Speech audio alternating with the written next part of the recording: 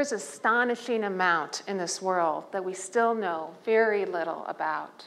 Discoveries await. Last year, for instance, a beetle species who spends its life hitchhiking on the back of an ant was discovered in Costa Rica.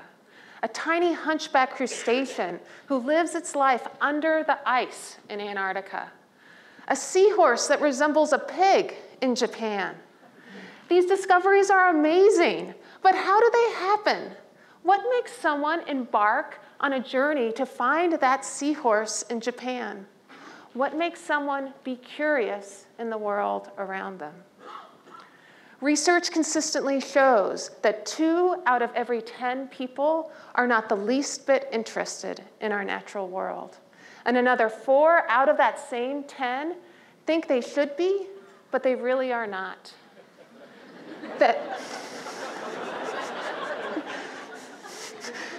That means you and every other seat, plus the aisles, really could care less about that beetle who pretends to be an ant.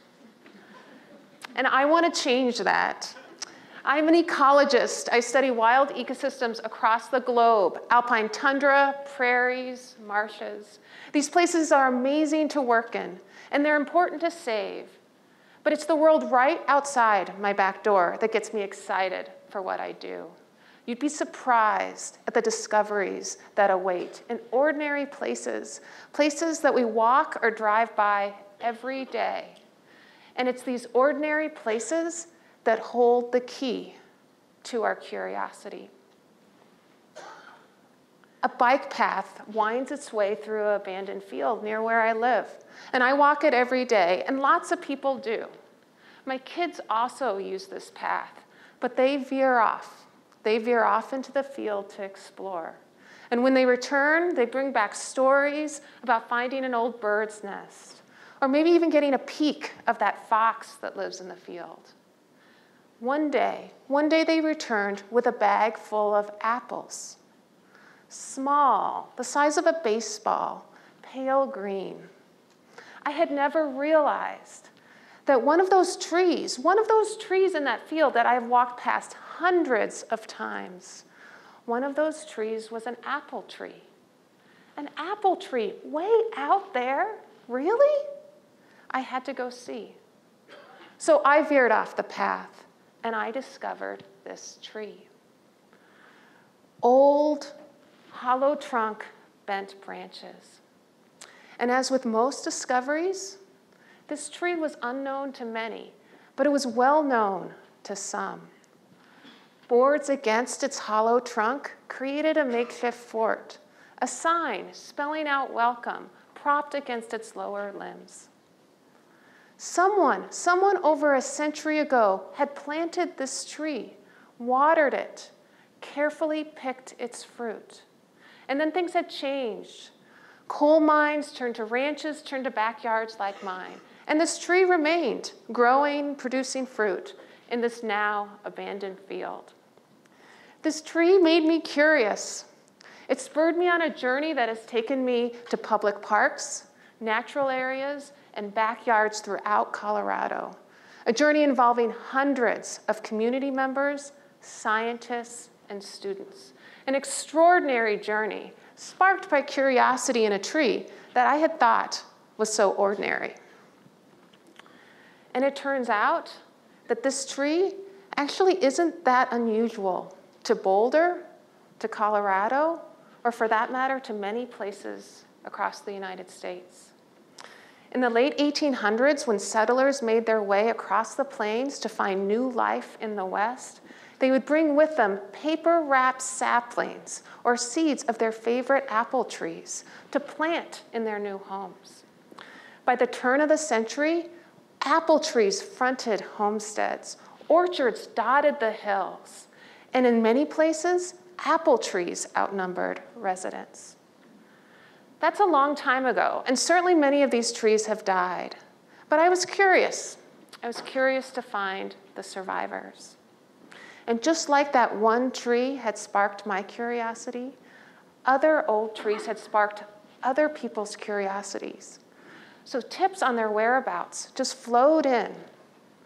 We have found trees in the middle of nature's wild, planted by pioneers next to their cabins. The cabins have crumbled, but the trees remain. We have found trees still in front of homesteads, passed down from generation to generation. We have found trees that used to be in orchards, and when orchards turned to neighborhoods, they found themselves in someone's backyard. All in all, in Boulder County, Colorado alone, we have found hundreds of these trees. All survivors, all over a century old, all nearing the ends of their lives, all in ordinary places that you or I walk or drive by every day.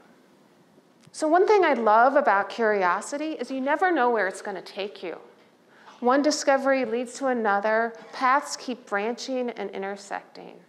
I used to know apples from my walks down the supermarket aisle. Red Delicious, Granny Smith, Macintosh. And while these varieties make up the bulk of commercial production today, there are over 7,500 varieties of apples worldwide. And historical records indicate over 400 varieties were grown in Colorado in the early 1900s. 400 different types of apples, different shapes, different colors, different sizes, different flavors, different histories. Let me give you a couple examples. There's a variety called Rambo, whose bold taste was the inspiration for David Morrell's Rambo character. Rambo from the movies is named after an apple. There's a variety called Arkansas Black as a ripe plum. A variety called a Surprise, which imagine has pink flesh. And a variety called Winter Banana, which indeed tastes like a banana. All these varieties, all representing different paths that people took to come here to build the community we now know. And the tree behind my house, its dry, tart bitterness resembles an angry Granny Smith. We suspect it's a Northwest greening, likely from Wisconsin, taken here by coal miners, likely for hard cider. That is no ordinary path. And perhaps even more extraordinary is out of those 400 varieties once known to have been planted here, we can't find over half of them. They are missing, lost. We don't know where they are. And likely many of these remain, but hidden in remnant orchards, overgrown wilds. Together, I think we can find them. It will take all of us to be more curious, to look a little bit more closely, to join in. And when we find a tree that we want to save, we can use this miracle of biology called grafting. We can take a twig of the old tree and join it with new young rootstock and give that tree new life. We plan to plant grafted copies of these historic trees in community teaching orchards to allow everyone to walk under their branches, pick their fruit, experience the cultural and biological splendor of these historic trees.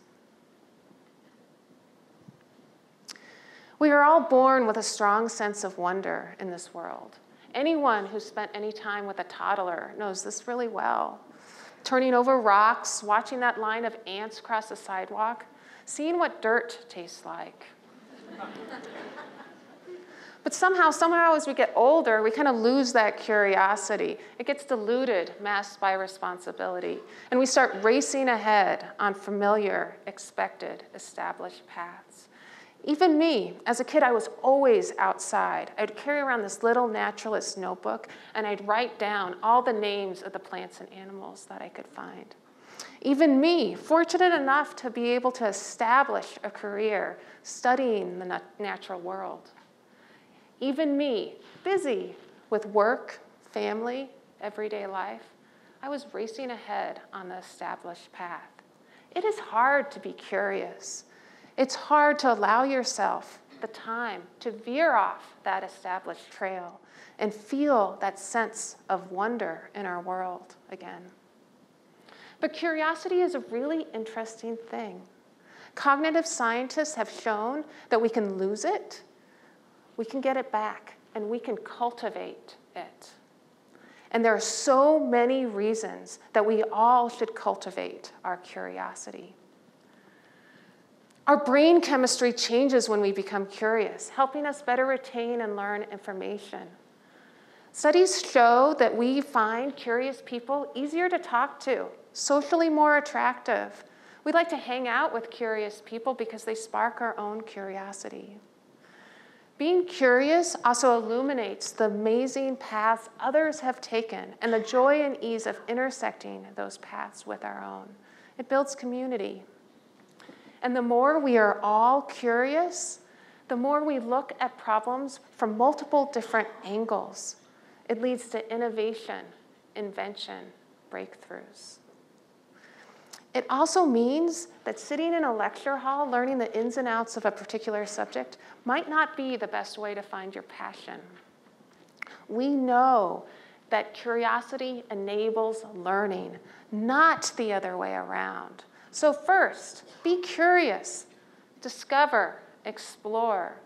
Then learning will be much more relevant, important, meaningful. We are exploring teaching classes like this at the University of Colorado. Instead of starting off by asking students to memorize the Krebs cycle or the logistic growth equation, we are taking first-year biology students off the beaten path to ask still unknown questions. And questions about, in fact, these apple trees. What is there to know? There's so much more. How some of these varieties have been able to resist disease that ravished commercial production. How these old trees have been able to withstand our climate's harsh drought and late frosts. Perhaps even the next new eating or cider variety for local production. Discoveries await.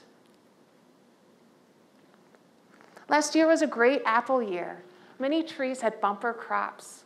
The tree behind my house, however, only had 2 small green apples. And I worry that after 100 years, after drought, grasshopper outbreaks, kids playing on its branches, that it might not make it through this winter, that this might be its last year. And I admit, this kind of makes me sad.